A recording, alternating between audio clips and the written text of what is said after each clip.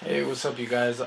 This is basically a Pro Tools tutorial video where I show you guys how you basically incorporate Maschine and Pro Tools.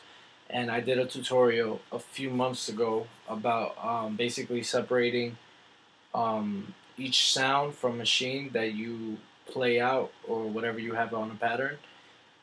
If you wanted to take out that sound and have it on Pro Tools in its own track. So let me just show you what I mean. If you guys didn't see the video.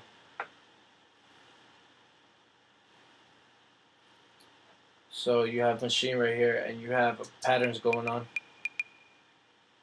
But, oh, sorry about that. But you want to get each sound to their own audio track. No, to their own aux track. So basically you can mix it from there like how I did right here. I didn't do a lot of mixing, but you know, you get the point. You could mix potentially all these drums. So yeah, basically you could do whatever you want. You don't have to stick to whatever Maschine has to offer, because Maschine doesn't have that many great plugins or effects to mess with to begin with. So it's better to use something that has more versatility and all that. So basically what I'm gonna show you today is how to make all these aux tracks into audio tracks, since a lot of people have been asking me about it.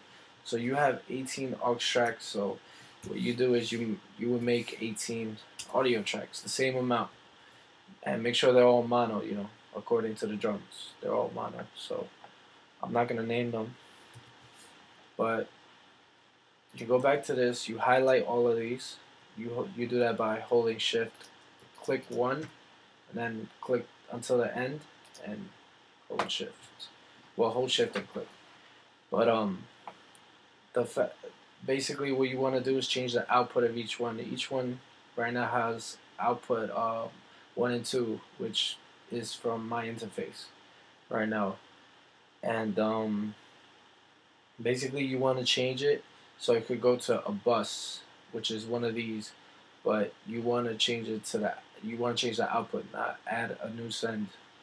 So what you would do is start from the first empty one and head all the way down to like 18 more, which will probably be like what, 20, 28, 29.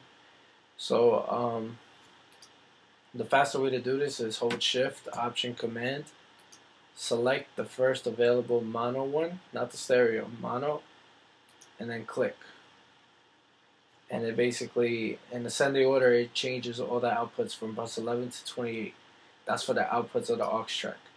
So now heading on to the audio, you would do the same thing, Shift, Option, Command, and change the inputs this time, but the same thing, starting from 11, and then it changes it all the way up to 28. So I don't need this right here. So from there, basically, you could go ahead, and you won't hear any sound. You won't hear any sound from these aux tracks no more. You only hear it from the audio tracks. But listen, like if you hear it, there's nothing going on. You can't hear anything because audio tracks only play stuff that's printed. If you actually see like a waveform, a region, or a clip, as what Pro Tools 10 calls it, you won't hear anything. So what you have to do is you have to arm all the tracks, all the audio tracks, hold Option and click one of the record buttons, and then play it and record.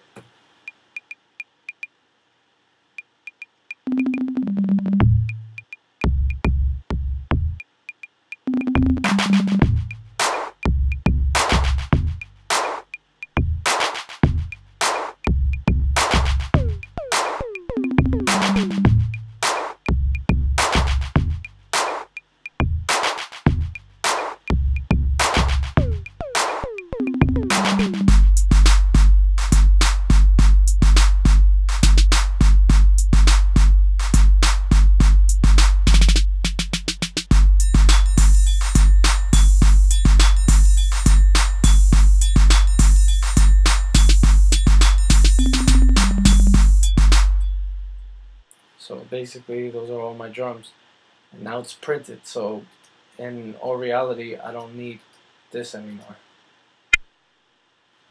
I don't need no Maschine plugin. I don't need the aux tracks. If you haven't mixed yet, then you know you could get onto mixing. But this is basically the naked signal.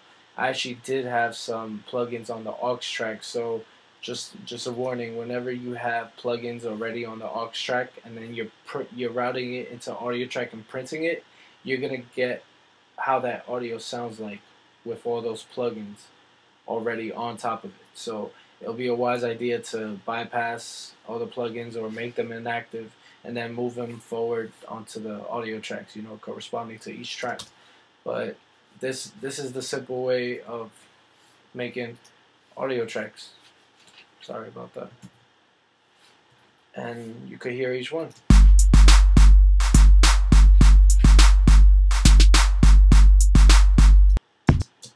And you see each one, so you know this is logical. It makes sense to do it like this.